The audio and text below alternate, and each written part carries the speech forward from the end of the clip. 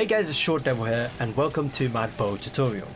In this video I will be talking about the mechanics of the weapon, combos, Wirebug attacks, switch skills and armor skills that I would recommend to use along with this weapon. For the beginning of the video I will be using the base bow, meaning that I won't be touching on any of the switch skills until later on in the video. So let's begin. Starting off with your mechanics, this weapon relies on being able to manage your stamina. Firing arrows and making use of the bow's evades will consume stamina. Obviously, when your stamina hits 0, you won't be able to dodge or fire any arrows. Bow users also have to maintain their distance and to keep constantly aiming at weak parts of a monster. Obviously, to make sure that you are getting the highest damage that you can get from attacking the monster. The bow also has a mechanic that the game does not tell you about, which is critical distance. While aiming with the bow, the reticle can change in 3 different ways. If you're too far from the monster, the reticle will tell you that you're out of range, meaning that you will not inflict any damage whatsoever. If you're extremely close to the monster, or if you're a distance away from the monster, the reticle will have a circle with a line and a dot. This means that you can hit the monster, but the damage won't be great. Finally, if you're just at the right distance, that's not too far or too close to the monster, the reticle will have 2 circles, meaning that you are now in critical distance. This is the best distance to damage the monster. Additionally, each bow has different kinds of charge shots, depending on the bow's charge level. Your shots might act differently compared to when you fire your first, second or third shots.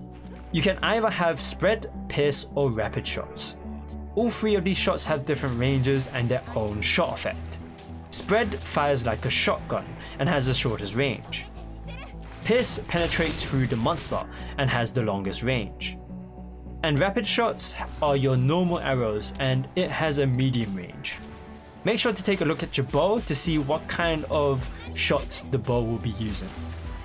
Basically, firing your arrows while making use of your evades, maintaining your distance and managing your stamina is needed when using this weapon.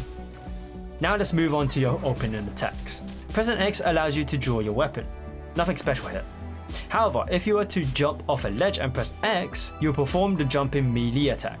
You can also add in an evade to do the Charging Sidestep. I'll talk about this move later on. Pressing ZR allows you to instantly fire your bow in the direction that you're facing. This move is only good for a quick hit on the monster. However, you do need to position yourself correctly, otherwise you might just fire the bow completely away from the monster. There's not much when it comes to the bow's opening attacks. Before I actually move on to combos, I should mention on how to apply coatings to your arrows. While your weapon is out, pressing X will apply a coating to your arrows, and pressing X again removes the coating. By default, the close range coating will be applied, but you can apply other types of coatings if you have them in your inventory. If you want to select a different coating, you can hold down L and press X or B to scroll up and down the list of available coatings. Once you have selected a coating, let go of L and press X to apply the coating. You can tell if your coating is applied when you see the coating icon. Take note that out of all the coatings, the close range coating reduces your arrow's range. Other coatings do not affect the range of your shots. Now as I talk about your combos, I'm going to assume that you're holding ZL. Holding ZL allows you to aim. Obviously with a ranged weapon, you would want to be doing that when fighting any monster. If you're not holding ZL to aim, then there must be something wrong with you. Anyways, here's your combos. While aiming, pressing ZR 3 times will allow you to fire a volley of arrows, meaning that the second and third shot will be charged level 2 and 3 respectively. This is a good way to constantly damage the monster, but just be aware of the fact that firing arrows uses up stamina. You can also infinitely fire your arrows by constantly pressing ZR, as long as you have stamina. Just know that after the third shot, the next shot will be reset to a level 1 charge shot. You can also hold ZR to charge up your bow so that you can reach the highest charge level, but your damage per second or DPS will become extremely low. This just means that it's much better to spam your shots rather than waiting to fully charge a shot every time. However, there is only one reason why you might want to charge up your shot like this, but I'll talk about that later. Pressing A 2 times performs 2 melee attacks. This is a move that you don't use a lot, but it is there in case you need to hit something in front of you. However, if you were to firstly fire an arrow using ZR and then press A 2 more times, you will perform the power shot and volley attacks. A great way of making use of this attack is to press ZR 3 times and then perform the power shot and volley attacks. That way you'll be able to maximize your damage, because after firing the first 3 shots, any attack that comes after will be your bow's highest charge shot level. This just means that your power shot and volley attacks will be at level 3 when performing those attacks this way. If you were to only fire 1 shot and then do the power shot and volley attacks, the power shot will be at level 2 and power volley will be at level 3. Pressing X and A will allow you to do the Dragon Piercer. This attack pierces through the monster, dealing multiple hits. This move is really great for waking up a monster, since you get bonus damage when doing wake up attacks. Additionally, this move is affected by the charge level of your bow. So if a monster is sleeping, all you gotta do is charge up your attack and then press X and A for a strong Dragon Piercer. This might be the only reason why you might want to charge up your shot in this way. While you're still aiming, when you input a direction using the left stick and press B, you will perform the Charging Sidestep. This helps with both evading and instantly charging up your next shot to the next level. This move drains stamina just like when you normally evade, and it can allow you to move left, right, forwards or backwards from where you're facing. You can even use this move to perform the power shot and volley attacks rather than firing a shot beforehand. The Charging Sidestep can be used at any time and can perform infinite combos, meaning that you can either start, place in between, or end your combos with the Charging Sidestep to loop back into any combo. However, the infinite combo relies on your stamina bar. Once your stamina runs out, you won't be able to perform the infinite combos. You can either max out your stamina bar by using items like rations and drinking dash juice to reduce stamina depletion for a short time. Or make sure that you have skills to reduce the amount of stamina being drained for you to constantly damage the monster. I'll obviously talk about those skills later in the video. An amazing way to make use of the Charging Sidestep is after pressing ZR 3 times and firing the power shot and volley attacks, add in the sidestep and quickly press ZR and then A.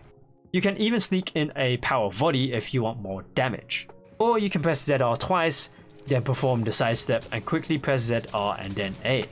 After that, just loop in between your Charging Sidestep and then continue attacking the monster by pressing ZR once and fire a power shot again.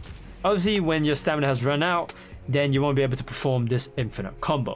The reason why this move is really good is because while you're doing this loop, your shots will always be on the highest charge level, meaning that your damage output will be quite high, but at the cost of your stamina being depleted. Another thing to take note of the Charging Sidestep, if you were to do 2 Charging Sidesteps and hold ZR, you can decide on when to let go of ZR to fire your max charged arrows. This is pretty much the same concept as if you were to initially hold down ZR to the max charge. This can also help with repositioning yourself, or even to make sure that your Dragon Piercer is at max charge before firing your shot. The bow also comes with a move for providing buffs for both yourself and other players, which is called the arc shot. Pressing ZR and A will perform this move, but doing it this way will only fire the arc shot in front of you. Now if you were to hold ZR and A while you're still aiming, you'll be able to choose where to fire your shot by moving the left stick. The arc shot buff is dependent on your bow. You can either have recovery, which gradually heals you, affinity, which increases your affinity, and brace, which negates knockback. All 3 of these buffs will only last for a short duration. In my opinion, the arc shot is not worth doing, except maybe the recovery one. That's pretty much it in terms of combos, although I do pretty much highlight the attacks. Let's talk about your Wirebug Attacks. Pressing R and X will perform the focus shot, costing 1 Wirebug. This move launches you away from the direction you're facing, and it can be used to dodge monsters' attacks. While your character is in the crouching position, your stamina will recharge at a faster rate. You must not move, otherwise you lose out on the fast stamina regen.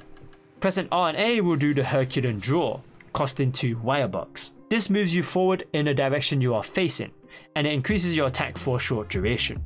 This move is just good for increasing your attack, and if you need to move yourself in a direction for whatever reason. That's all your Wirebug moves. Unlike the other weapons, accessing your Wirebug moves is done by pressing R instead of ZL. That's only because ZL is used for aiming your bow. This means that you cannot sheath your bow by using the R button. Instead, you can only sheath the bow by pressing Y. Other than that, there's nothing really special that you can do with these, so let's move on to your switch skills. Slot 1 gives you Absolute Power Shot. This replaces your Power Shot attacks. The Absolute Power Shots use up more stamina than the regular Power Shots, but it has the potential to stun monsters. Meaning that if you constantly aim at the head of the monster while performing Absolute Power Shots, you can knock out the monster. Slot 2 gives you the Dodge Bolt. This replaces your Charging Sidestep. Evading with a skill on will allow you to damage the monster. Obviously, you have to be close to the monster to deal the damage. If you're able to dodge at the right time, past a monster's attack, you'll be able to instantly max out the bow charge level. However, if you're just spamming this evade without dodging a monster's attack, you will not increase the bow's charge level. So keep in mind that this evade acts very differently compared to the Charging Sidestep, where every time you perform an evade, it will charge a shot. Lastly, the third slot gives you the aerial aim move, costing 1 Wirebug. This replaces your focus shot Wirebug move. This launches you in the air and it automatically fires a shot. You can fire 2 more shots using ZR as well. You can also press X after to perform an aerial diving melee attack. A notable thing about this attack is if you have Absolute Power Shot in your first switch skill slot, your aerial aim attacks will have stun damage. Those are your switch skills. Now, which of these switch skills would I recommend? Again, let me just say that all of these skills can be used. There is no set skill that you should be going for. All of these skills can be used to suit your playstyle. Personally, for the first slot, I would have to go for the Absolute Power Shot. This is because you can rack up stun damage to eventually knock out the monster. Even though this does reduce your stamina quite a bit, there are skills that you can use to reduce the amount that is being drained. However, if you're a person that is not used to stamina management, then use the normal Power Shot. In slot 2, I would have to go for the Charging Sidestep. The Dodge Bolt is really cool, but you lose out on the infinite combo that keeps your bow on the max charge level. Also, the Dodge Bolt is only effective when you dodge a monster's attack, or unless you tend to just dodge around the monster and deal damage in that way, then you can go for the Dodge Bolt. Lastly, slot 3 would have to be aerial aim. Focus shot doesn't really matter when you have skills that can help regain stamina faster, and aerial aim actually deals damage unlike the focus shot. Also, aerial aim gets bonus points for just looking cool. Finally, we have the skills that I would recommend to use along with this weapon. Again, for those that have not seen my previous tutorial, I will only be looking at skills that can only affect the weapon. Meaning that I won't be mentioning any skills that would increase your attack, like attack boost. For sure, you need to have Constitution. This skill reduces the amount of stamina being depleted when doing certain actions, like evading and firing arrows. This is extremely useful for doing the infinite combo that I mentioned. Stamina Surge is good for quickly getting back stamina. Definitely great for bow users to quickly get back into battle. Evade Window and or Extender is extremely useful for making distance from the monster. It can also help with the Dodge Bolt skill because it can be quite difficult to time your dodge with the monster's attack. Additionally, your dodge distance will be increased with the Extender. You can also use Slugger if you really want to stun the monster like crazy, but this can only work with the Absolute Power Shot. There's also the skills that can increase the damage of your arrow shot types. The normal / rapid, pierce, and spread up skills can help you out with that. Although I would say it might be a waste of skill space since there are better skills that you can use. Finally, there is the Bow Charge Plus skill, which increases your max bow charge level by 1. This means that you can gain access to the level 4 charge shot. However, as of the time of me recording this video, there's only one armor piece that can give you the skill. That's pretty much it for the bow. The bow is extremely fun to use, especially the aerial aim move. I love it. If I missed out on anything, be sure to drop it in the comments below. I'm sure it would help someone out. If you also found the video useful in some way, give it a like and subscribe to the channel for more Rise content to come. You should also follow me on my Twitch where I play a variety of games there, and you can chat to me live. Link is down in the description box below. Finally, be sure to also check me out on Twitter for any other channel updates. Thank you guys for watching, and I shall see you guys later. And he's gone. Oh, he's not gone. Oh, Jesus Christ.